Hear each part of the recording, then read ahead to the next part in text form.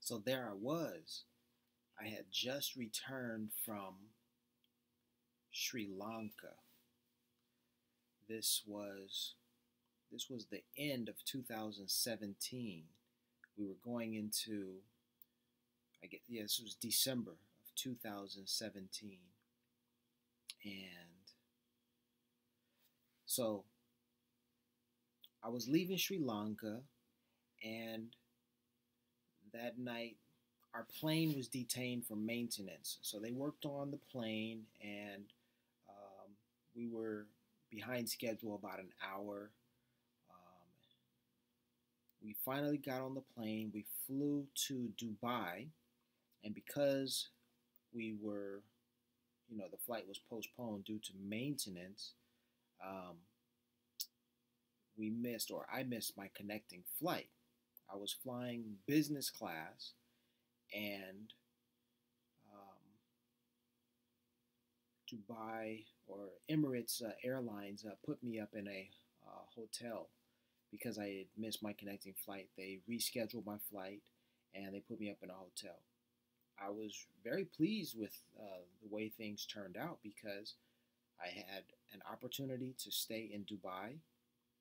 I was staying at a lovely hotel, and I didn't have to work the next day, so I wasn't, behind schedule. I was actually on schedule. Just the flights had to be rescheduled in order, to get me to the proper destination. So all in all, I was a happy camper. And when after I spent, I think it was between 9 and 12 hours there in Dubai, I was feeling under the weather, so I didn't leave the hotel. I just slept on a very comfortable hotel bed, showered, and they also gave me meal vouchers, which was wonderful. I ate 2 meals in very lovely restaurants there. So when I was ready, I went back to the airport to board planes to head back to Saudi Arabia. And I went back to Saudi Arabia, and I hadn't seen 109, or I hadn't been in any circumstance where it was apparent to me that I was encountering these numbers. And I usually encounter them, in mostly stressful or, very peculiar, under peculiar circumstances. And so I I hadn't seen 109, and I thought I was in the clear. I thought, oh, I was imagining all of these things, and so um, you know, there's no reason for me to imagine anymore because um, these were just unique coincidences or what have you. Well, when I got off the plane in Saudi Arabia, which is where I worked and lived for 2 years and 3 months, so 24, 27 months. Okay.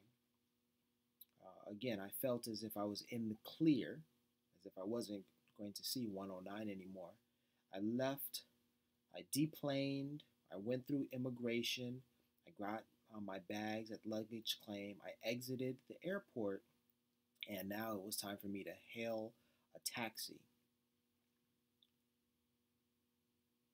In that moment, when I walked out of that airport,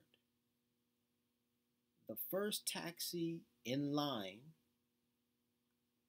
which could have gone to another passenger who had arrived just before me or who was arriving after me, the taxi license plate number began with 109.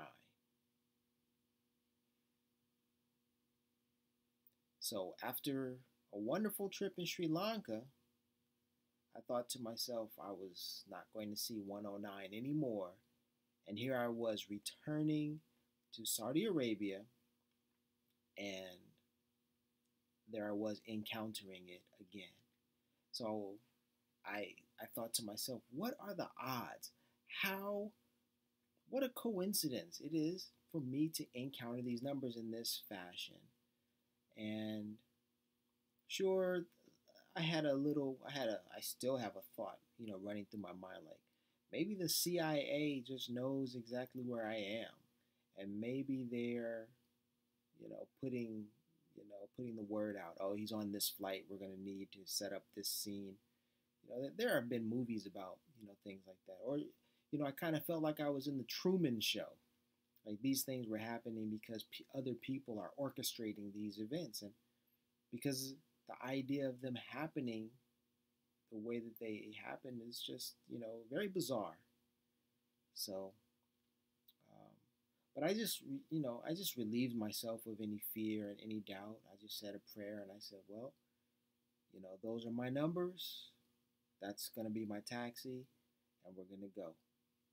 So we jumped in the taxi. He took me home. I paid him and I tipped him. I think I tipped him handsomely, and that was the end. And that is the end of that story.